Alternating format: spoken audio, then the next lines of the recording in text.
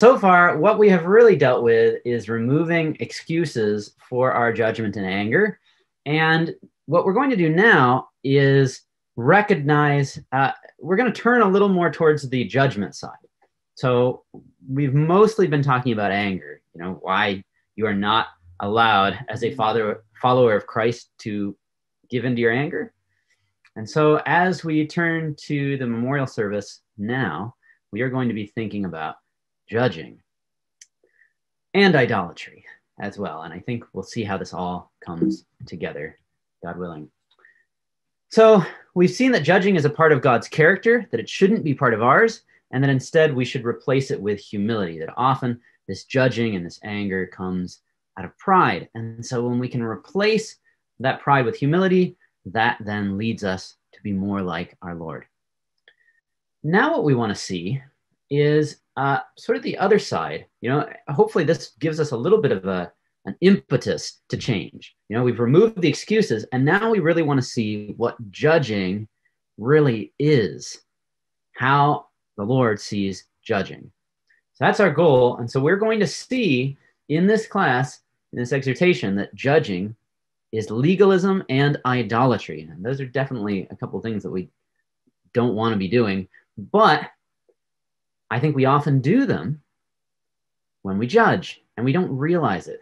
So that's what we want to recognize, that judging is connected to legalism and idolatry. So what we'll be talking about in this exhortation is when the Lord Jesus says, "Judge not, that you be not judged." We're going to discuss briefly the mote and the beam, and then we're going to see how all of this is connected to idolatry. So the core message is that judging is legalism and idolatry, and our why question is, why did Jesus tell the parable of the mote and the beam? That might seem kind of like a funny question. You might just say, well, because he did, right? It's in the parable, or it's in the Sermon on the Mount. We're used to this parable, and we learn it usually as children in Sunday school. But I think a lot of times, because of that, we don't ever question anything, because we're just so used to it being there. We don't say, well, what prompted this parable? The Lord Jesus was very careful in his words. He was very specific in the things that he said. So why did he tell that parable then? I think that's something important to ask. Okay, so if we turn to Matthew chapter 7 and verse 1, which we just read, we will read the words, "Judge not, that you be not judged." I think it's important for us to stop here and take a minute to ask ourselves what this means. There we go. Okay. I got to open my Bible up to that passage. It took a while. Okay. Matthew chapter 7, verse 1, "Judge not that you be not judged." So what does this actually mean? And I think that we can have a hard time trying to figure it out. Does it mean we can't look at something that's wrong and say it's wrong? Does it mean that we have to just go along with everything? And I don't think that that's right, because Scripture seems pretty clear that it's important for us to love righteousness and hate wickedness. Now, Psalm 45 is a messianic psalm, I think probably originally about Solomon, perhaps also about Hezekiah, and I think it could be both. And if you want to talk to me about that later, we can. But you can see these as examples of faith, and these faithful people loved righteousness and hated wickedness. So that's something then that we should do as well. In Amos chapter 5, you get the same idea. "Seek good and not evil, that you may live. And so the Lord, the God of hosts, shall be with you as ye have spoken. Hate the evil and love the good." Romans 12:9, "Let love be without dissimulation.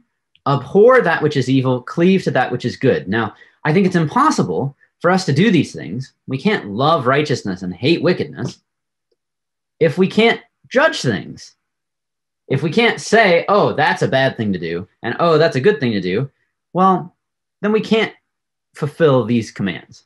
So I think that Scripture shows us then that when the Lord Jesus says, "Judge not that you be not judged," he isn't telling us that it's wrong for us to look at an action and say, okay, that is not the right thing to do. So we should feel comfortable with saying, that's happening, that's not right. That's an okay thing to do. And that's actually not just okay, that's something we should do. So I think that's important. So then we have to ask ourselves, okay, if that's not judging, then what is? What does it mean to judge?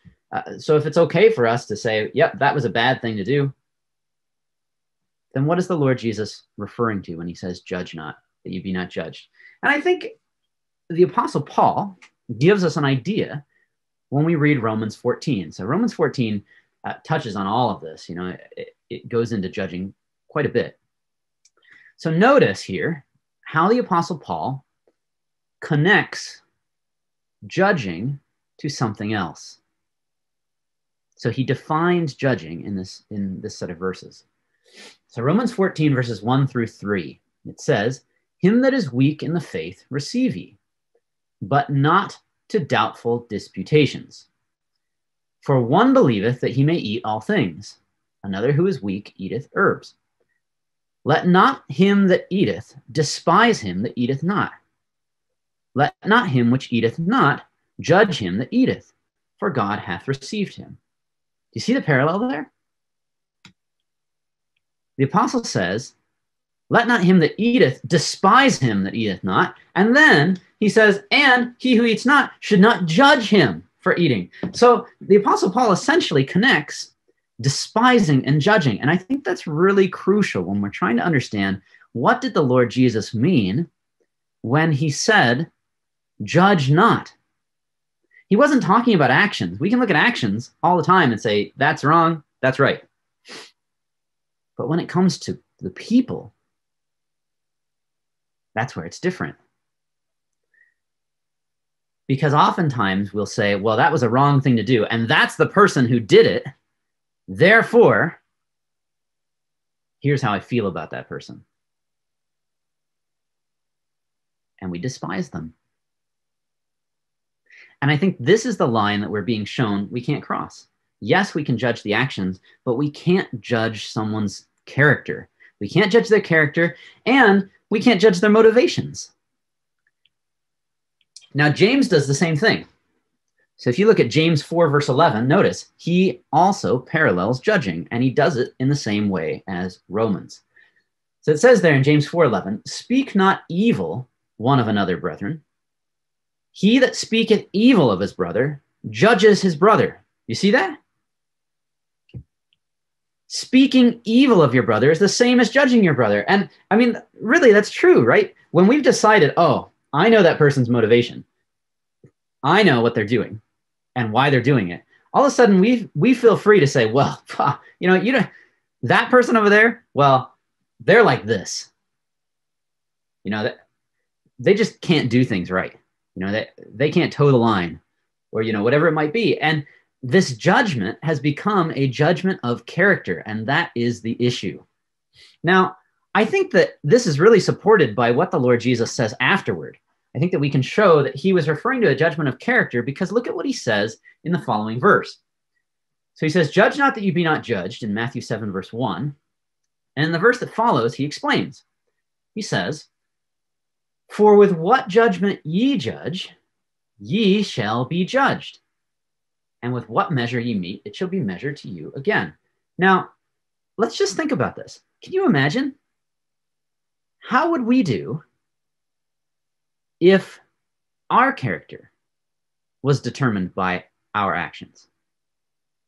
Right? What if somebody had to take a big, long list of our actions and say, okay, I'm going to determine your character based off of what you do? Well, that's not going to turn out well. Because while we strive to do things faithfully, we don't all the time. And in fact, I would suggest probably that if we were to look at, these are all the things that we've done all day, we'd probably look at it and say, I sinned that many times, right? And then we would say, oh no, and my character is going to be judged on these actions, right? Not on my motivation, not on my intention, not on my faith. And we realize that even though we're attempting to show our faith by our works, sometimes it doesn't work very well.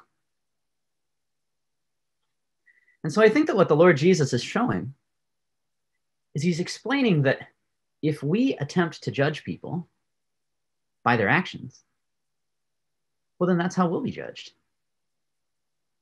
And that's not going to turn out well. So in order to bring this home, the Lord Jesus tells a parable. Now, I think we're fairly familiar with it, but let's go ahead and read it again. Matthew 7, starting at verse 3. He says, "Why beholdest thou the mote that is in thy brother's eye, but considerest not the beam that is in thine own eye? How wilt thou say to thy brother, Let me pull out the mote out of thine eye, and behold, a beam is in thine own eye? Thou hypocrite, first cast out the beam out of thine own eye, and then shalt thou see clearly to cast out the mote from thy brother's eye." So what we're going to do is we're going to talk a little bit about some of the details here in this parable, and then talk about the spiritual meaning here. Because really, that's what parables were about, right? They weren't necessarily about the story. You know, nobody actually has a plank sticking out of their eye. So we want to discuss the spiritual meaning here. So let's think about the details. The Lord Jesus says that this is in an ecclesial context, right? He doesn't say we're talking about some random person, but this is in your brother's eye, which could be, you know, we could be referring to brother or sister. Now, number two is this is a bad situation. And I think that we're so familiar with this parable that we don't often think about that. You know, we just say, oh yeah, you know, mote in the beam. Yeah, guy's got a beam sticking out of his eye. Person's got a little speck, and you know, that's the story. Well, no, that's not just the story. This is kind of a big deal. So beam is dokos in Greek. There's your Strong's number, and you'll see it used in the Septuagint a few times. And I just want to point out some of the meanings there. In Genesis 19, this is the story of Sodom and Gomorrah, and it refers to the beam in Lot's roof, which, you know, I actually have a roof beam right above my head, which is, you know, kind of convenient here for this. And I decided to paint it yellow, you know, not for this class, but it does stick out very nicely, doesn't it? Now you can see, like, this is a huge thing, right? So if I had that sticking out of my eye, I mean, it wouldn't really just be my eye. This would be like engulfing my entire head, right? This is big. And so you actually see the same word used in 1 Kings 6:16 and verse 18 in reference to a beam in the roof of the temple. And I have some other references there just to indicate here we're not just talking about a 2x4. And I think that's how we often read it, right? Somebody's got a plank. No, this is not a plank. This is like a major reinforcing, you know, structure kind of thing coming out of somebody's eye, which basically means they're dead, right? I think that that's, you know, how we are supposed to understand. Oh, and I wanted to point this out too. In 2 Kings 6 verse 5, it means a tree, right? So the Lord Jesus, you know, he tells these parables like this on purpose, right? To bring out almost the satire of these kind of things, that somebody's got a tree growing out of their head. So that's how we want to notice that. Now, on the other end, mote is karphos, and there's your Strong's number. It refers to chaff or threshing. It's probably related to the word karpos in Greek, which means fruit. So you can see that, you know, it has to do with like the products of wood. So it could be related to sawdust. And so you'll notice that in some of the newer translations, they will translate this as a speck, right? So I think that helps us to get the contrast here. Somebody has a tree growing out of their head or a roof beam coming out of their face. And this person who can't even walk, right? Because this roof beam would be weighing their head down. So they're there, you know, trying to scoot over to somebody. And they say, hey, I think you got some sawdust in your eye. Like, let me get it out. And you can see, you know, the hilarity in Jesus's parable, because that person who has the speck in their eye would be like, whoa, whoa, whoa, like, don't even get close to me. Like, you're going to whack me with that thing coming out of your face. Like, it brings out, I think, when we think about the details, it brings out almost the seriousness of the situation, right? There's a roof beam in our eye. That is bad. There's a speck of dirt in our brother's eye. That's not bad. And I think we have to think about this. Like, when was the last time you got, you know, the wind blew a little bit? Maybe this doesn't happen in Canada. I don't know, because it's very dusty here in Southern California. The wind blows a little bit and you get, you know, a little bit of dirt in your eye. Well, when was the last time that happened? And you were like, like, I need you to help me get this dirt out of my eye. I can't. I don't know what to do. Like, that never happens. You know, you go like this. Right? And that's the end. Like, no big deal. That's it. So what I think we're really being shown is the Lord Jesus says, look, you have an issue. Don't worry about what's going on there, with your brother or sister. You have your own issue. Now, this is what's funny about it. If you look at Luke's record, this is in Luke chapter 6. You don't have to go there now, but if you look at Luke 6, and it's Luke's record of this parable, in it, he adds the detail of the Lord Jesus saying, but you don't perceive the beam in your own eye. Isn't that how it often works? Right? We see everybody else's issues, and we don't realize that, well, actually, they're going to be just fine. And we're the one with the issue. So I think what the Lord Jesus is telling us is we really can only know our own issues, but oftentimes we don't, unfortunately. We can't even see what their issues are because, by the way, we have a beam coming out of our face, right? And so we're not even, like the Lord Jesus says, get the beam out so that you can see clearly. We can't see. So, when we look at our brother or sister and we're like, oh, look, they got something in their eye. Well, yeah, but we can't actually see it clearly because we have to deal with our own issues. And so therefore, if I do actually think I see something, and I think that this is really the crucial point, because I have a beam coming out of my face, I'm probably wrong about them because I can't actually see. Therefore, it is impossible for me to correctly judge my brother. And I think that is the crucial thing. And so often we try and piece together people's motivations and we'll say, oh, well, they said this at this point, and yesterday they told me this. So I bet this is why they're doing it. Putting these ideas together. And I heard them once reference this book, and in this book it says this. So, that's clearly like underlying their motivation. And we do things like this, right? And yet the Lord Jesus says, don't you realize how ridiculous that is? Like, it's totally impossible for you to judge him because you can't see clearly. Only the Lord can see clearly because he can read their thoughts. And so the one that we have to judge is ourselves. So that, I think, is sort of the surface level here of the parable. Now, I would suggest to you that there's a little bit of a deeper meaning as well. And I think this brings us to the real hard-hitting part of this parable. Because Jesus didn't speak these words to us. And I think that's always crucial. Whenever we're reading the New Testament, we have to remember there's a specific audience that the speaker or the writer was attempting to reach. And so in this case, the Lord Jesus was speaking to a group of Jews, right? And he was thinking about a certain group. And I think that we can see that when we just go through Matthew chapter 5. Notice this. Do you see the similarity? You've heard that it's been said by them of old time. You've heard that it was said by them of old time. You've heard that it's been said by them of old time, right? He keeps saying that. And so what we see is the Lord Jesus is attempting to take what the people were typically taught and reteach it and say, well, that's not necessarily how it is. He says again, you've heard that it's been said. You've heard that it's been said. He does this all throughout Matthew 5. He was arguing against what the people have been taught about God. So arguing against the typical traditions, the traditional understandings. Matthew 6:2, he then says, do not pray as the hypocrites do. 6:5, as the hypocrites are.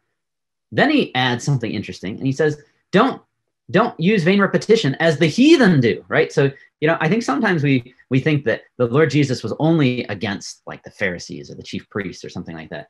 And that's just not right. The Lord Jesus was actually against everything that prevented faithful religion. And so he comes out and he says, well, you've heard this taught of old, right? So these are some of the Jewish ideas that are right. But in fact, some of these Gentile ideas have crept in here too, and those aren't going to work either. And so the Lord Jesus addresses those kind of things as well.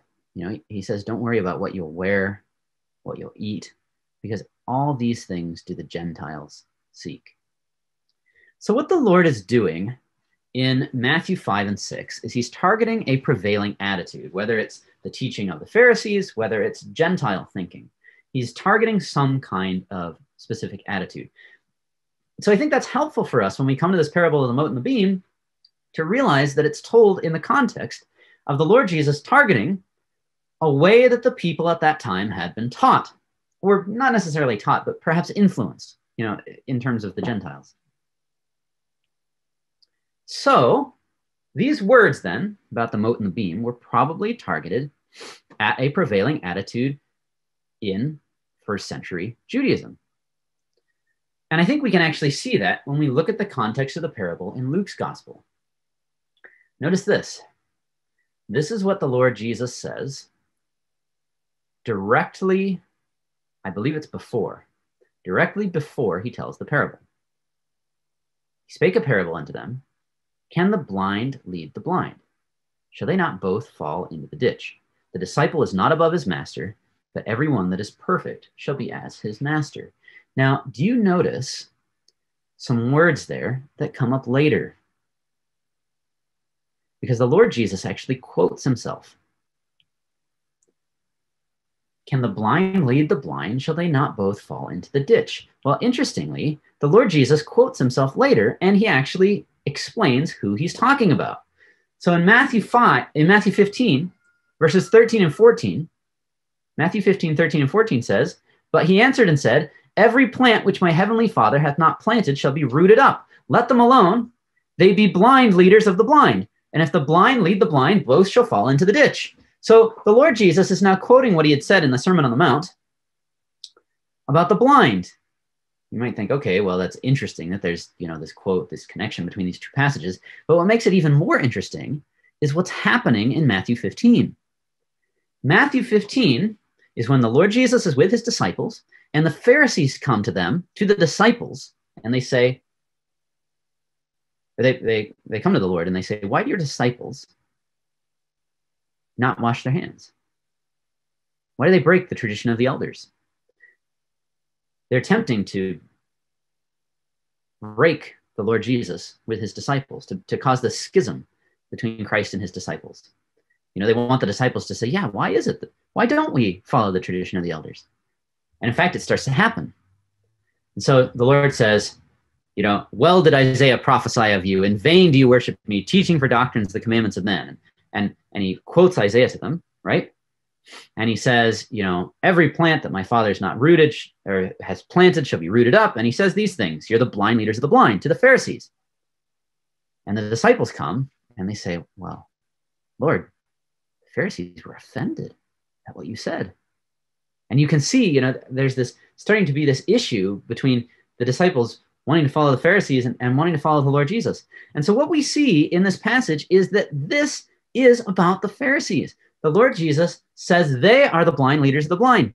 And so when he tells the parable in Luke, he says, and by the way, this parable is about the blind leaders of the blind. It's about the Pharisees.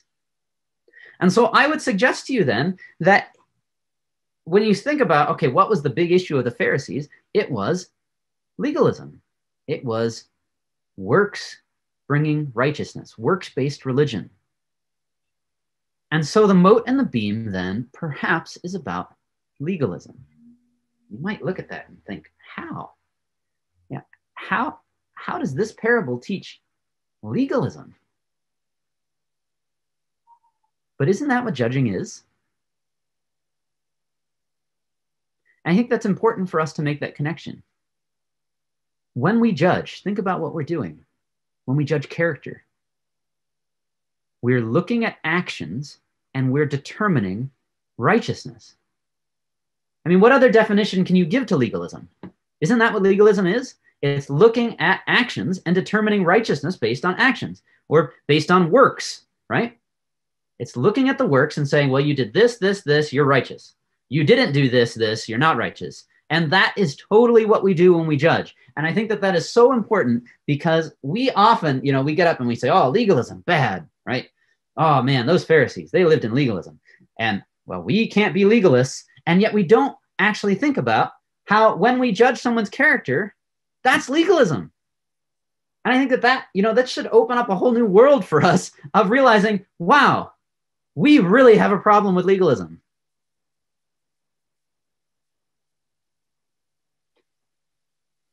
Judging is legalism. Judging is determining someone's righteousness, their character, from their actions.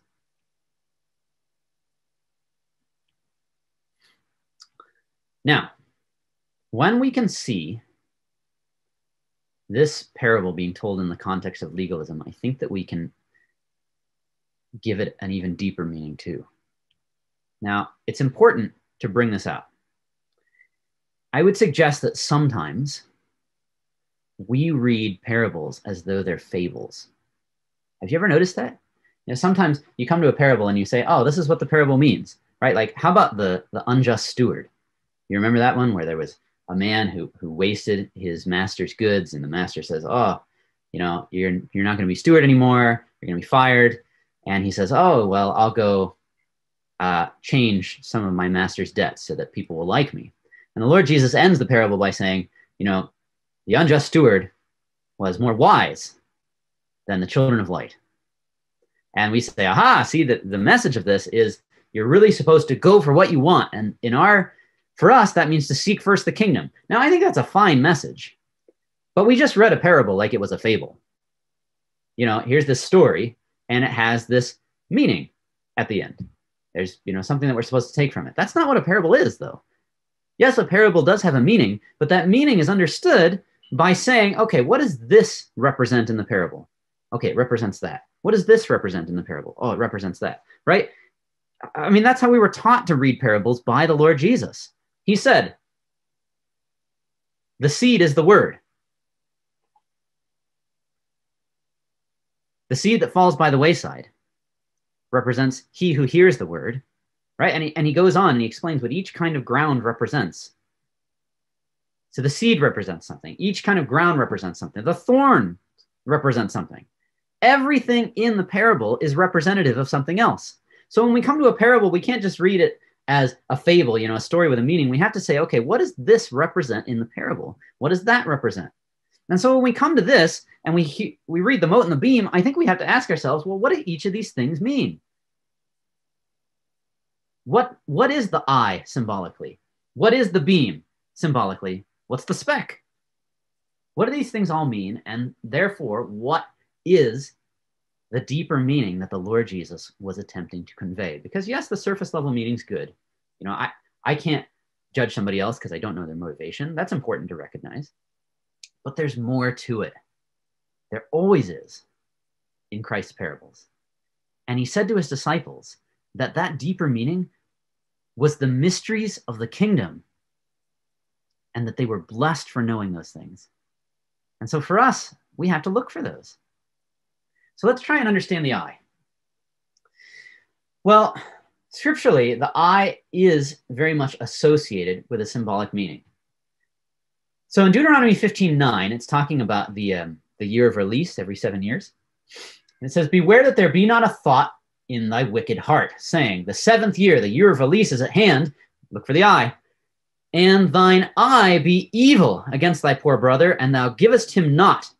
And he cry unto the Lord against thee, and it be sin unto thee. Now, the year of release was every 7 years. You would forgive the debts.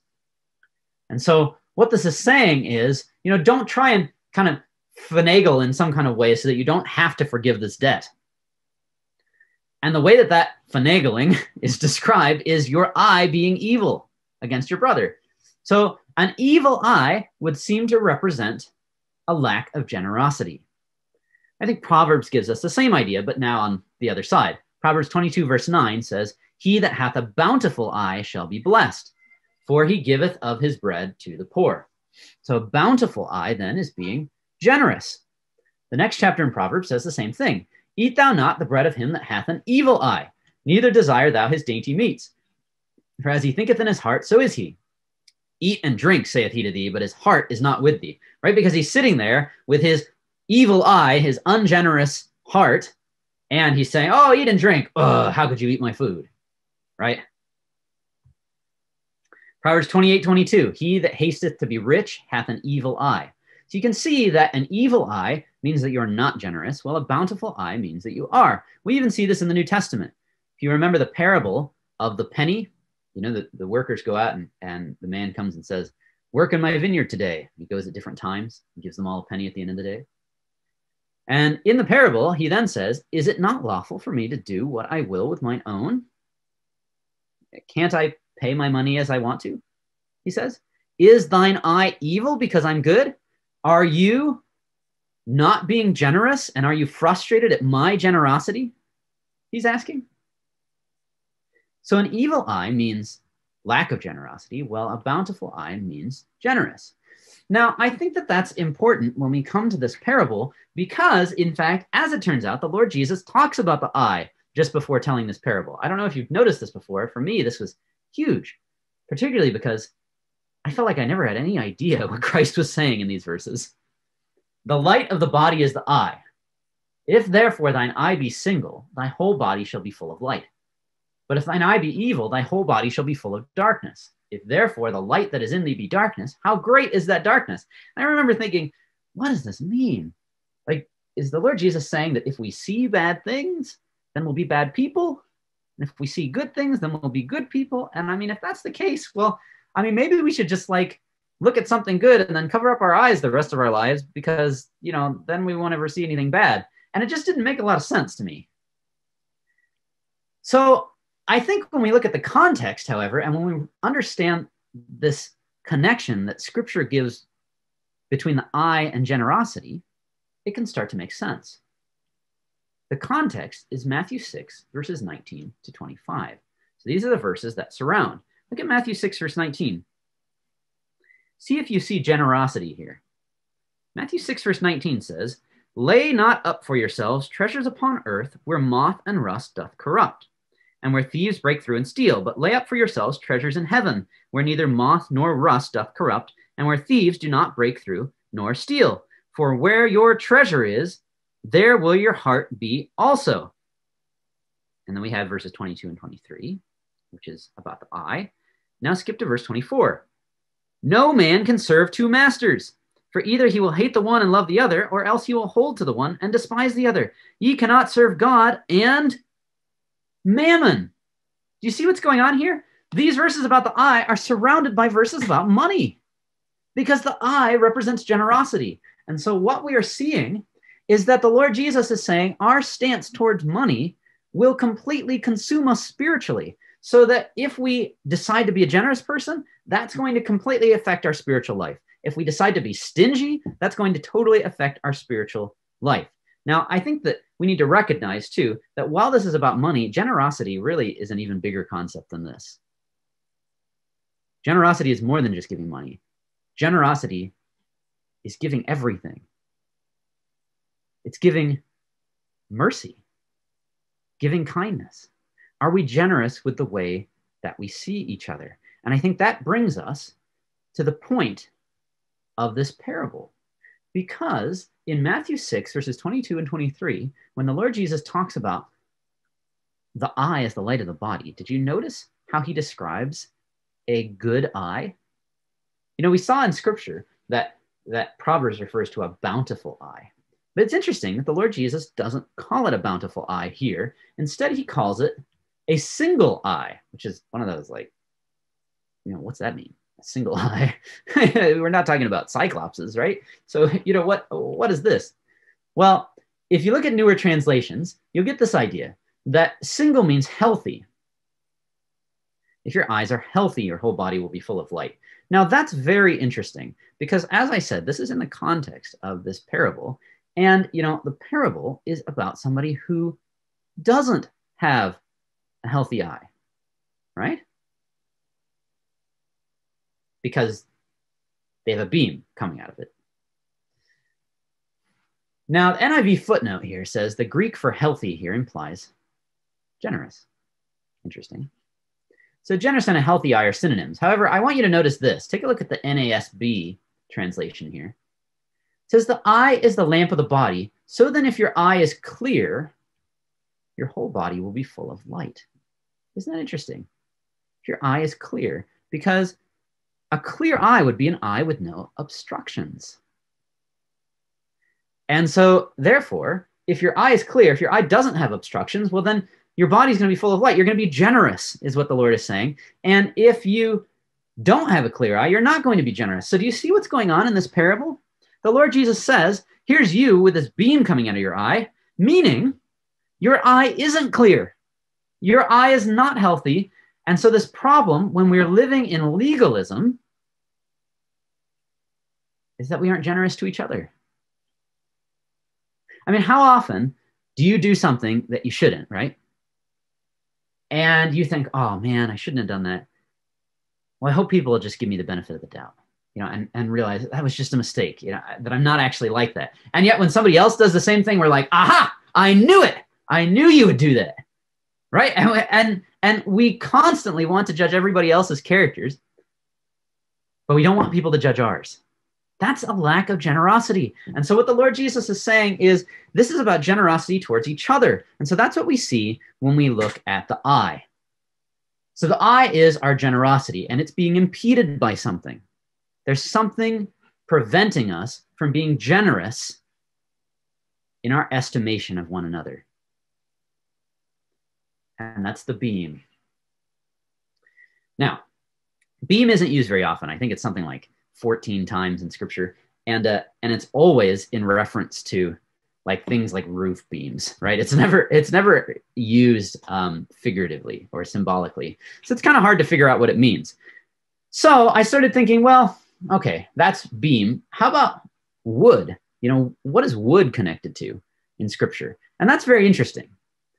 Not obviously, you know, wood comes up a lot in Scripture, and it doesn't. A lot of times it's used of talking about like materials to build a temple and that kind of thing. So again, not symbolic. But the times that it is used symbolically is very interesting. Take a look at this. This is Isaiah 37, 18 to 19. It says, of a truth, Lord, the kings of Assyria have laid waste all the nations and their countries, and have cast their gods into the fire, for they were no God, but the work of men's hands, wood and stone. In a few chapters later, Isaiah says the same thing. To whom then will you liken God? Or what likeness will you compare unto him? The workman melteth a graven image, and the goldsmith spreadeth it over with gold, and casteth silver chains. He that is so impoverished that he hath no oblation, here we go, chooseth, this is the same word, a tree that will not rot, same word as wood. He seeketh unto him a cunning workman to prepare a graven image that shall not be moved. And I mean, that's the parable, right? You have a tree coming out of your head. And so here, this tree is used to make a graven image.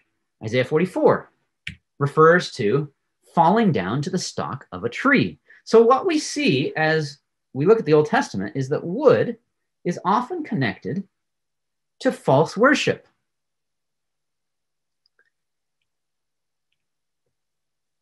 So what I would suggest, and I recognize that this is perhaps a little tenditious here, but the parable, I think, is saying to us that our eye represents our generosity. If it's clear, we're generous. If it's impeded, we're not. With one another. And so what's impeding that generosity is idolatry. You know, it's a big piece of wood. And wood is connected to idols in the Old Testament. So I think that's an indication. Now, I'm going to say, you know, at this point, you can be like 15% convinced of this connection or something like that. I mean, if you're more, if you feel like, hey, this makes sense, well, I mean, that's great. But, you know, if you're kind of like, I don't know, that's okay. Because I think that we can prove this further. And so we're going to just lay this foundation right now. And in the next couple of minutes, as we wrap this up, I think we're going to see that not only is judging legalism, but that this parable is telling us that judging is idolatry. And I think that that's huge, because we say things like, well, you know, we don't have to deal with idol worship today. And you know what? The Jews didn't either. But the Lord Jesus is telling them that they did. So, how do we make this connection? That's a root, by the way. It was inspired by when the Lord Jesus says, every plant that my Father has not planted shall be rooted up. so that's what that's about, in case you were wondering what that long, spindly, gross-looking thing is. So at one point, the Lord's disciples were confronted by the Pharisees. Now, we already talked about this. This is Matthew 15, right? And that instance is connected to the mote and the beam, as we said. However, I want us to notice this. The Lord describes the Pharisees, and that description has a strong Old Testament background. He says, every plant that my Father has not planted shall be rooted up. Now, rooted up was not just some random term that he decided to use, and I don't think it was even just because he was talking about plants. Because in fact, when you look at the Old Testament, this idea of rooted up shows up over and over and over. And I want you to notice what it's connected to. Why Israel would be rooted up. So look at this, Deuteronomy 29, 25 to 28. They would be rooted up. Look for why. Even all nations shall say, wherefore hath the Lord done thus unto this land? What meaneth the heat of this great anger? Then men shall say, because they have forsaken the covenant of the Lord God of their fathers, which he made with them when he brought them forth out of the land of Egypt. For they went and served other gods and worshipped them, gods whom they knew not and whom he had not given unto them. And the anger of the Lord was kindled against this land to bring upon it all the curses that are written in this book. And the Lord rooted them out of their land in anger and in wrath and in great indignation and cast them into another land as it is this day. So the Lord Jesus says, every plant that my Father has not planted shall be rooted up. And he uses the specific phrase rooted up, I think, to make people start thinking about the Old Testament prophecies that said this. And it's very interesting then that the Old Testament prophecies say they will be rooted out of the land, not just because they forsook the covenant, but because they served idols. So somehow the Lord Jesus is telling us that there was idol worship going on at that time. And he looks at the Pharisees and he says, you are plants that haven't been planted by my fathers. You're going to be rooted up. In other words, you are worshiping idols, is what he says. And this shows up all throughout the Old Testament, this idea of rooting up. So in 1 Kings 14, verses 14 to 16, you see it there. This is prophecy to Jeroboam.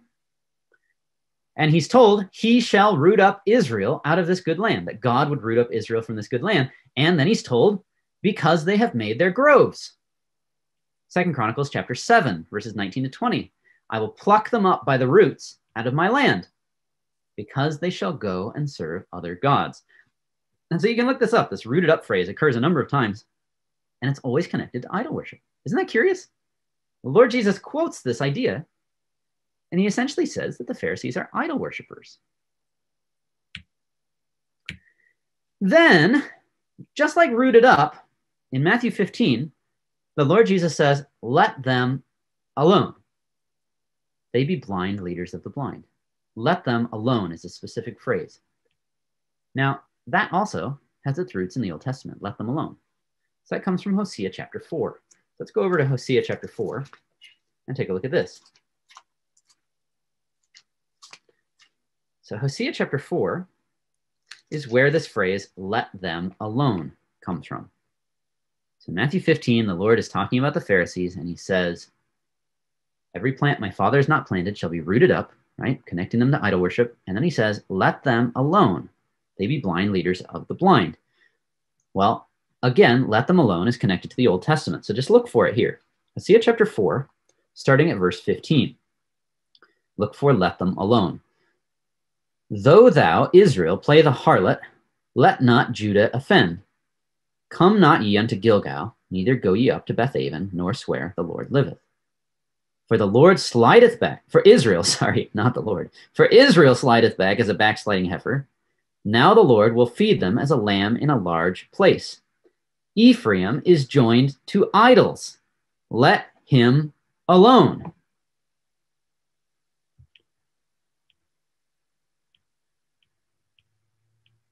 Let him alone, because Ephraim is joined to idols. Isn't that fascinating?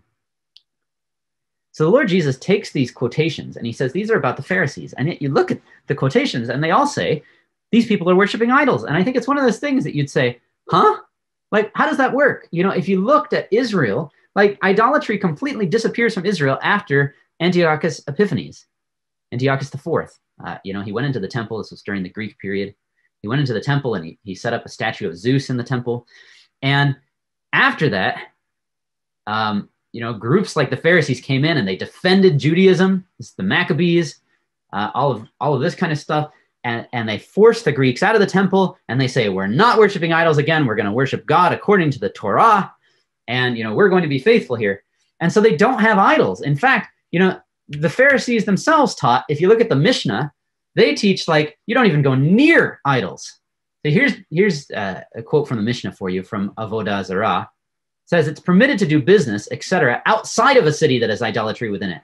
If there's idolatry outside of the city, it's permitted to do business within the city. So wherever idolatry is happening, you don't go near it, they said.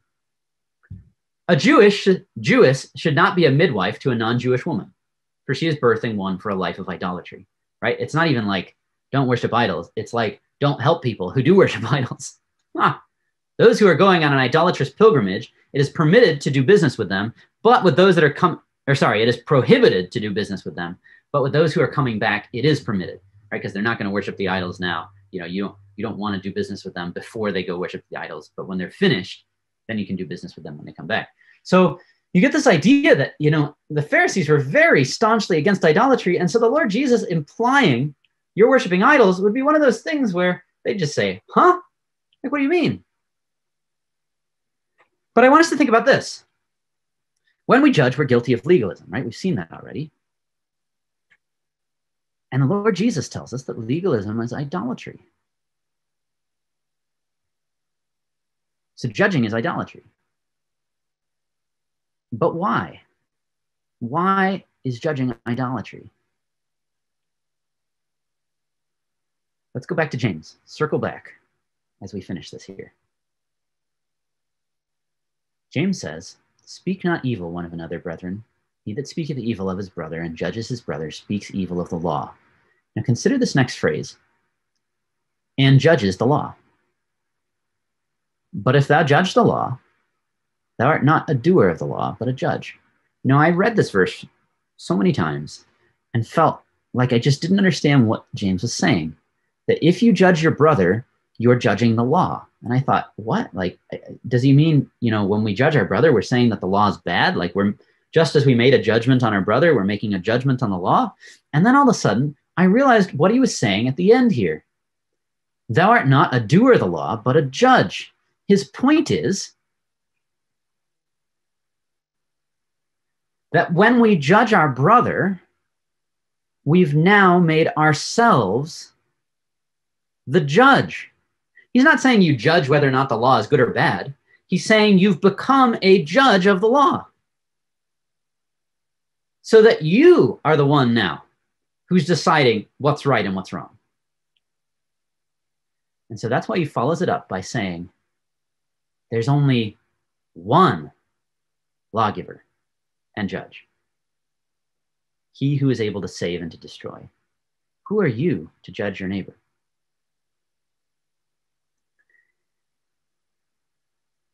When we judge, we're committing idolatry because we're pushing out the Lord Jesus. We say, oh, don't worry.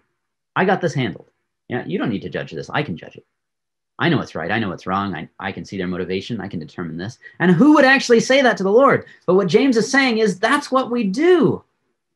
When we judge each other, that's what we're doing.